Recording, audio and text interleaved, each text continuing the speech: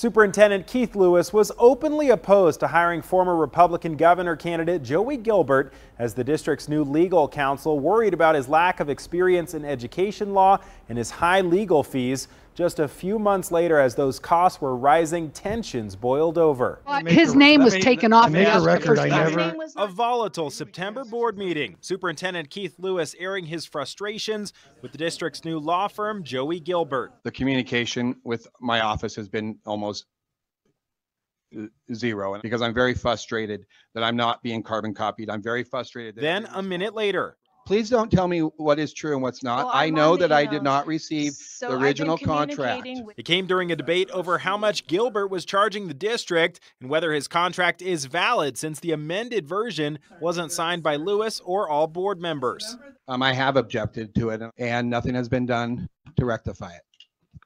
You're not allowed to sign for it. It's in the bylaws. Gilbert's costs have far exceeded the previous law firm's monthly average of $18,000. He charged $35,000 in the first month and $74,000 in month 2, on pace to blow past the annual budget of $160,000 in just a few months.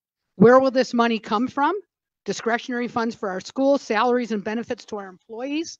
Gilbert says you get what you pay for, and the firm has had to spend more time with public records requests, open meeting law complaints, and proposed bylaw changes.